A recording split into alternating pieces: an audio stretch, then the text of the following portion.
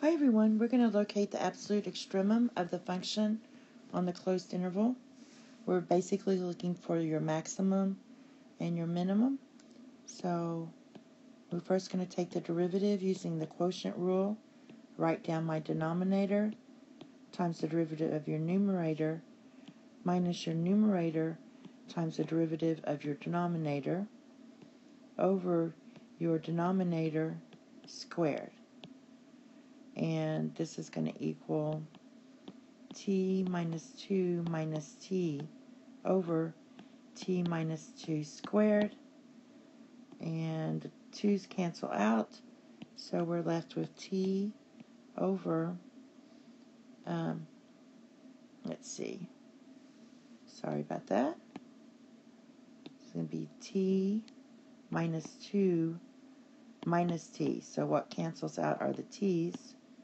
So you're left with negative t over t minus 2 squared.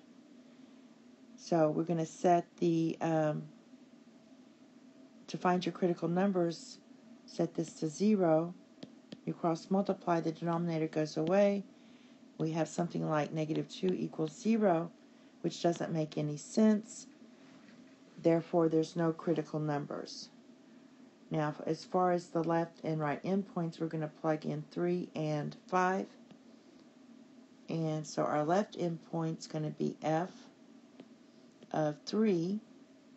And my function again was, let me move it down here.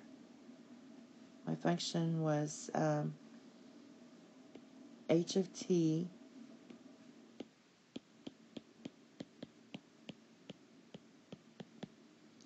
So you plug in your 3, you're going to get 3 over 3 minus 2, so that equals 3.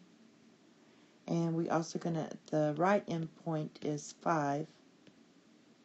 So you plug that in, you're going to get 5 over 5 minus 2, and that's going to give you 5 over 3.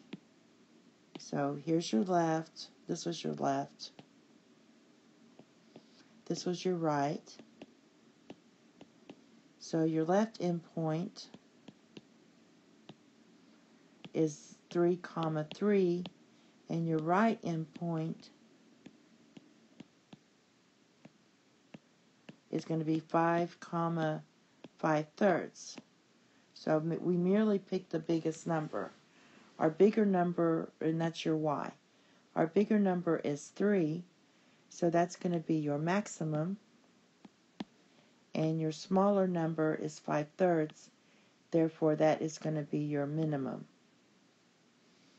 Okay, that's all. Thank you and have a nice day. Bye-bye.